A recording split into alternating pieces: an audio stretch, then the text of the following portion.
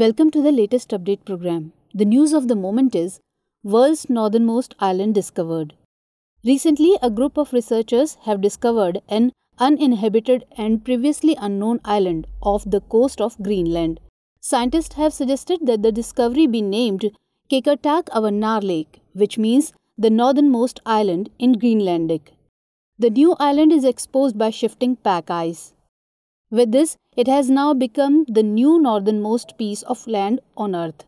Before this, Oodaaq was marked as the Earth's northernmost terrain. Oodaaq Island was discovered by a Danish survey team in 1978. The scientists initially thought they had arrived at Oodaaq, but they discovered another previously unrecorded island while exploring around.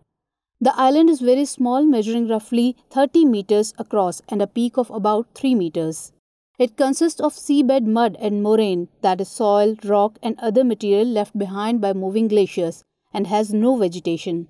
According to the researchers, there was no intention to discover an island, it was discovered by chance. Global warming has had a severe effect on the ice sheet of Greenland. Noteworthy, the extending territorial claims in the Arctic depends on whether it is in fact an island or a bank that may disappear again.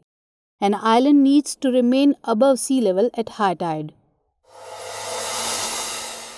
Dear viewers, to watch this topic in Hindi, please visit our Hindi YouTube channel.